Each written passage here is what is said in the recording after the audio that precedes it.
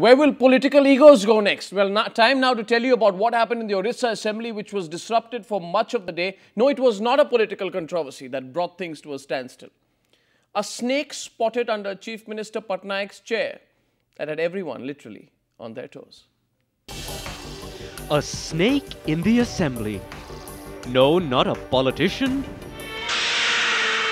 but a real serpent on the loose.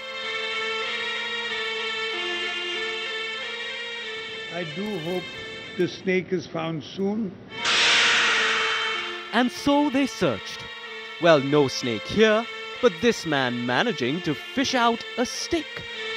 Sweeping things under the carpet always helps our politicians, so nothing like a broom to the rescue.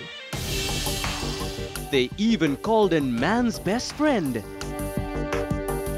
His wagging tail saying he's happy to help. And no venomous exchange with the opposition today. Everyone united in a common cause. But despite hours of sniffing around and searching everywhere, a serpent roams where politicians lurk. With Bureau Inputs, Alistair D'Souza, Times Now.